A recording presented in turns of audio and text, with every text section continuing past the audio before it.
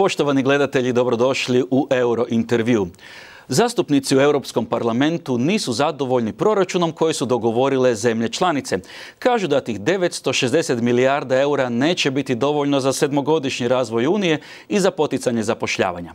Hoće li Europski parlament blokirati taj dogovor ili će se kompromis tražiti u drugačijem načinu trošenja tog novca? I kako će u svemu tome financijski proći Hrvatska? Odgovore ćemo doznati od naših gostiju. U studiju Europskog parlamenta u Strasbourgu pozdravljam Alena Lamassura, predsjednika odbora Europskog parlamenta za proračun. Dobar dan, dobrodošli. Welcome, Mr. Lamassur. Dobar dan. S nama je i Jan Mulder, nizozemski zastupnik u Europskom parlamentu. Welcome to Eurointerview, Mr. Mulder. Dobar dan. Naš je gost i Ivailo Kalfin, bugarski zastupnik u Europskom parlamentu. Welcome to Eurointerview, Mr. Kalfin. Dobar dan. S nama je i Andrej Plenković, hrvatski promatrač u Europskom parlamentu. Dobrodošli u Eurointerview. Dobar dan, lijepi pozdrav svim gledateljima. Mr. Lamassur, Council President Van Rompuy has recently defended the agreement on the EU budget for 2014-2020, but he didn't manage to convince everyone. Does the agreement need to be renegotiated? At least part of it. A few days ago, the European Parliament has responded publicly by a resolution in our plenary, and our response can be summarized: no, unless if. Because we understand that against the current background, it's very difficult for the member states to raise their national contributions to finance the EU budget. But we cannot accept on the principle of an EU budget which would be condemned to decrease for the next 7 years. So we are ready to negotiate, but on a different basis, with a different distribution of monies between the various policies, EU policies, and under the condition that we obtain a midterm revision. 7 years is too long time now, and under the condition that we start changing the system whereby the EU is financed from national contributions to a different system of own resources directly allocated to the EU budget, and then alleviating the burden for the national budgets. Mr. Mulder, the proposed budget was rejected by the largest political group. So where do you see a room for maneuver? I think there is room for maneuver in the sense that the Parliament has expressed a number of wishes for the budget in past resolutions, and they especially concern flexibility. We want to have more movement between the chapters than is possible at the moment, so that is something we will ask for. I think we also are interested in having ultimately a new system of own resources. The present system, where it is the money is mainly coming straight from the budget of the member state, that is not satisfactory, as we are making commitments, and then we discover in the end that we are unable to pay for it. So the key word, I think, is flexibility. Mr. Kalfin, you have 2 opportunities to say no. Within a few days, that means after the first vote, and possibly in several months' time for the final version of the agreement. How should the European Parliament handle this budget issue? We have just one opportunity to say yes or no, and this is the procedure. And in order to find a compromise and to have a yes, we need to negotiate with the Council, because the agreement which has been reached by the members of the Council takes maybe into consideration some national considerations, but not the European priorities. And there is a huge discrepancy between European political priorities and budget and fiscal instruments that are on the table. So before saying yes or no, in order to say yes, we would like to explore all the possibilities with the Council to get to an agreement which is bringing the financial resources in line with the political commitments of the Union.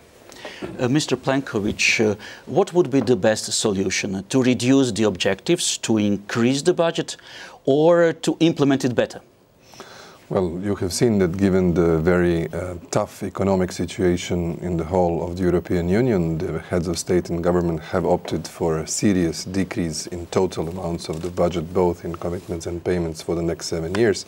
So it is very difficult after that agreement in February to expect that there would be a substantial change. I think that the points which the Parliament has made, and that is in particular about the revision of the MFF in a few years' time, the roadmap for own resources system, and also greater flexibility, are key for looking at the budget in a positive sense, because we believe that this budget should be a budget for growth and for, I would say, improving of the economic situation in all the member states, including Croatia, because there are big expectations of our membership, and therefore the flexibility is the key word at this stage of the negotiations. Mr. Lamassoure, would that flexible mechanism allow unspent funds to be put in different areas or to be transferred from year to year? Both, actually. A lesson we must all draw from all what has happened for the last 3 or 4 years is that we need more flexibility. We need more flexibility. In all our member states, our budget policies has changed 3 times for the last 7 years. And now the order of the day is to cut, but we are on the verge of a recession all over Europe. Possibly in 2 or 3 years' time, the order of the day will be different. That means we need flexibility. But there is one point I want to make before a Croatian audience, is that whatever happens on this negotiation, the figures, the appropriations for Croatia are not questioned by anybody, be it in the Council, in Commission, or in the Parliament. We will make sure that the amounts promised to Croatia will be decided in the end. But Mr. Kalfin, in the worst case scenario, what will happen if there is no agreement? Hopefully we are going to be able to avoid the worst case scenario. But if there is no agreement, there are provisions. I mean, you don't have a disorder, you don't have a chaos afterwards.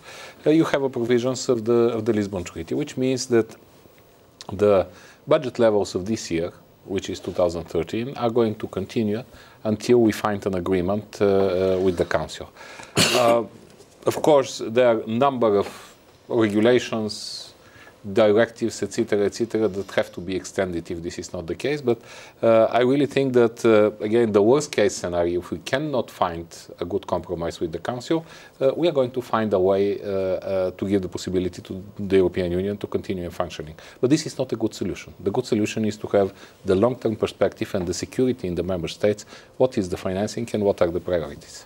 Mr. Mulder, do you expect that the Parliament will say yes by the end of June, namely before Croatia enters the EU? I can only say something about past experiences.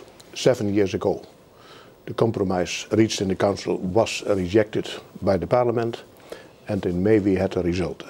7 years before that, again the compromise was rejected by the Parliament, and in a couple of months we had an agreement. So history never repeats itself, but there is a possibility that we have an agreement before July. Mr. Plenković, we have heard that Parliament is supporting the part of the agreement regarding the funds for Croatia. In the next budget period, 2014-2020, Croatia would be able to draw up to 11.7 billion euro. Is that enough? Well, certainly it is much more than we got in the pre-accession period. You are aware, in the Croatian public as well, that we more or less during the last 10-12 years had available around 150 million euros. And in this situation we are having virtually 10 times more money to spend in the course of the next 7 years. I believe that the funds allocated for Croatia, and I was happy that Mr. Lamassoure, when he was in Zagreb quite some few weeks ago, actually insisted on that the funds for Croatia will remain as they are today. that is 11.7. Around 8 billion euros for cohesion is a big challenge for all the Croatian institutions, and therefore I welcome the recent paper by the Commission, which has signaled to all the Croatian institutions how the Commission, based on the experience of our IPA assistance and based on the experience of other countries who have recently joined the European Union, should focus on priorities in absorbing the funds which are available. And therefore now it is up to the Croatian institutions to follow on the good work we had with the National Strategic Reference Framework document in the last couple of years to highlight the priorities and to really absorb the funds in the best possible manner. Mr. Kalfin, over the period 2007-2013, if I'm not wrong, Bulgaria was allocated 7 billion euro in cohesion and structural funds. What benefit it brings to Bulgaria? Oh, it brings a huge benefit to Bulgaria because the European money practically generates additional investments. You have the national co-financing, you have private co-investments, so practically this money is multiplied by a factor of 3 or 4 in terms of real investments in the economy, and you have some very visible results. You have infrastructure, you have roads, you have possibilities for small and medium-sized enterprises to work better. You have infrastructure in the environment sector, including water processing, waste management, etc., etc. And this is visible where people live, in the towns, in their villages, and this is what Europe brings to Bulgaria. That's very, very visible. But Mr. Mulder, Bulgaria has absorption rate of, I think, 19%, which is, I think, the lowest rate in the EU. While Bulgaria has such a poor track record in absorption, and what absorption rate do you expect for Croatia? I think the rules underlying the spending of money are complicated, and it might take some time before a country completely comprehends the situation.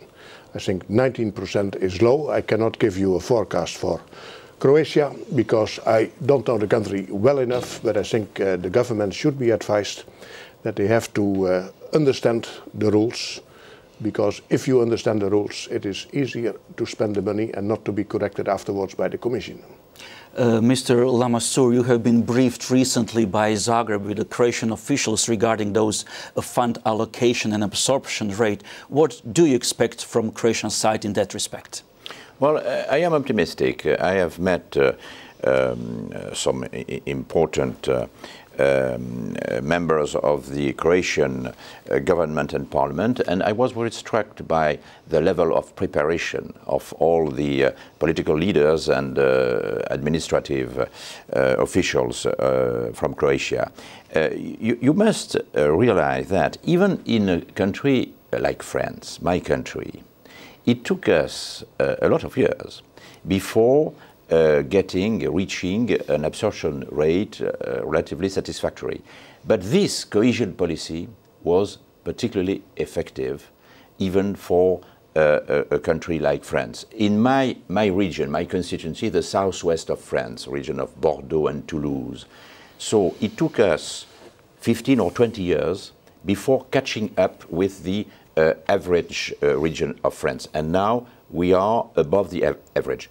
Due to the funds coming from Brussels, it took us some time to use better these funds, and hopefully, drawing the lessons from our experience, a country like Croatia will be able also to catch up the average of the EU. Average, I think, in the EU is about 33%. Mr. Plenković, Croatia is going to be able to withdraw such billion of euros, and Croatia is going to be net beneficiary of the EU funds. But how can you be certain that the money will go to the right projects? Well, that is up to the government to pick up the right priorities, and I think that we have learned over past 10 years the basic functioning of the spending system of the European Union funds, and that's why I mentioned the National Strategic Reference Framework as a document who set out priorities both in terms of competitiveness, in terms of infrastructure, in terms of transport. These are the lines that the current government is following up on the work of the previous government, and therefore we should always always look to the added value of the European funds to the national priorities that the government has as its own development framework. This is the key in order to find synergy between the European priorities and the funds available and the national activities. This is really essential. Mr. Kalfin, from your experience in Bulgaria, how that absorption rate might be boosted? With experience. Indeed, I mean, if I might correct a little bit your figure, Bulgaria's absorption rate is 27% at this moment, and we have committed 97–98% of the contract. So let's see in the next 2 years until the end of the spending period how much is going to be absorbed. But this is a very good example, because at the beginning of the period, switching from pre-accession funds to cohesion funds, it's not automatic.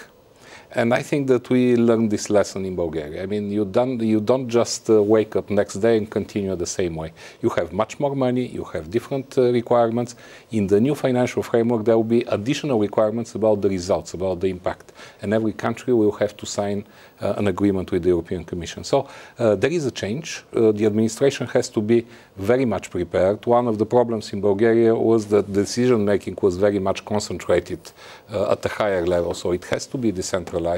The decision-making process, the work of the whole administration has to work, and I'm sure that Croatia is going to manage with that. I mean, this is coming with the experience, and with few years' experience, I'm very optimistic.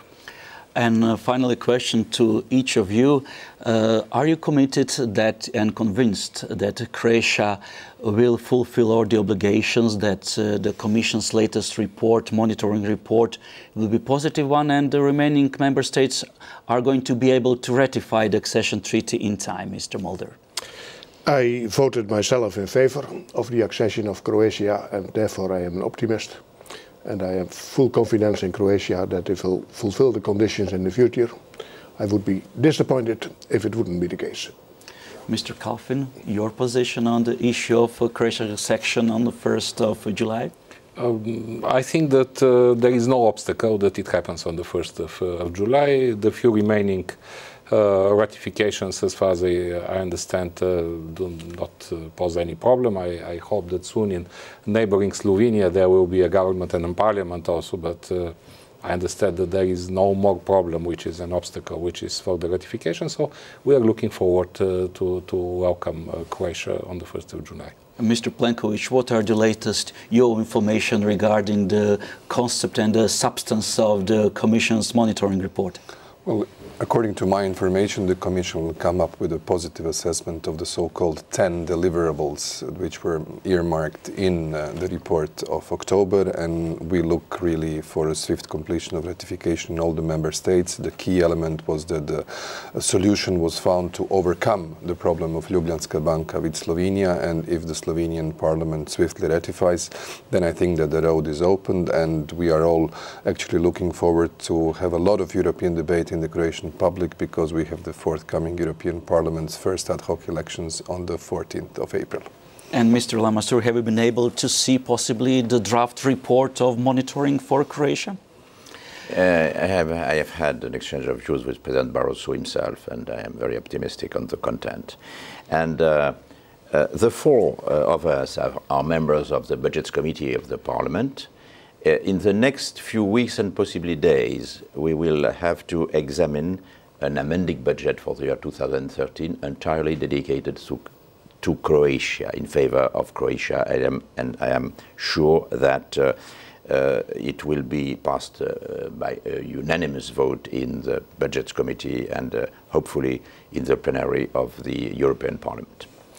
Dear guests, thank you very much for your time. Thank you very much indeed. Cijenjene gledateljice I gledatelji, pratili ste Eurointerview.